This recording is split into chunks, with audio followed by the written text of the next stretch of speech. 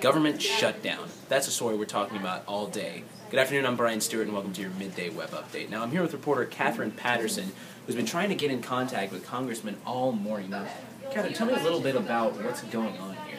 Well, we're trying to get in touch with these congressmen and these senators, trying to see what their message is to the constituents. They're trying to talk to their representatives, and they're getting no answers, and they really have no idea what's going on.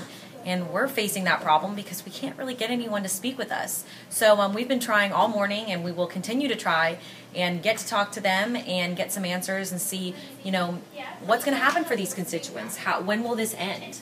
Now, I understand you did get one person on the phone, but that's about it? Yeah, we actually spoke with a deputy secretary or a press deputy secretary person. We got her to comment just basically to say that she's gotten an increase in calls, but we have really no average of how many calls have been coming in or what the types of questions or concerns about the constituents. So that's what we're trying to figure out right now. All right, well, thanks, Catherine. We'll have more on this at 5.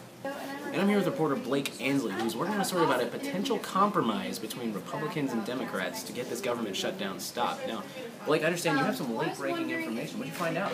That's right. There's been a lot of words flying out of Washington after the Republicans proposed a kind of agreement last night to start refunding Congress bit by bit. Obama has agreed to meet with Congress leaders from both sides tonight at 5:30 and resolve hopefully the government shutdown and the approaching October 17th deadline to raise the national debt ceiling. So hopefully we'll see more than one resolution coming out of tonight's meeting. Thanks, Blake. We heard it here first. President Obama going to meet with Republican leaders tonight at 5:30. Now let's go down to the news studio and get a look at the weather forecast with Kendall Forward.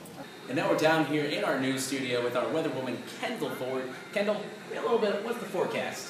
Well, we talked about Tropical Storm Jerry earlier in the week, and that's actually not going to have any effect on us so far that we've been watching. But we are looking at some other weather patterns down in the Caribbean, and that has not so far brewed into a tropical storm, but we'll keep an eye on that for later on in the week. So far, it's just going to bring in some more showers, some wetter weather, but that's not going to happen until Sunday and later on in the weekend. But right now, for the rest of the week, we're looking at some really nice, dry weather, more of what we've been seeing so far. And speaking of the weekend, I'll just ask the question on everyone's mind.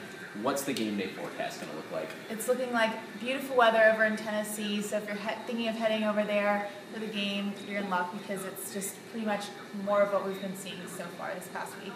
All right, thanks, Kendall. We look forward to more of that fall weather, and you can follow us on Twitter at Grady News Source. Don't forget to like us on Facebook, and go to our website at gradynewssource.uga.edu.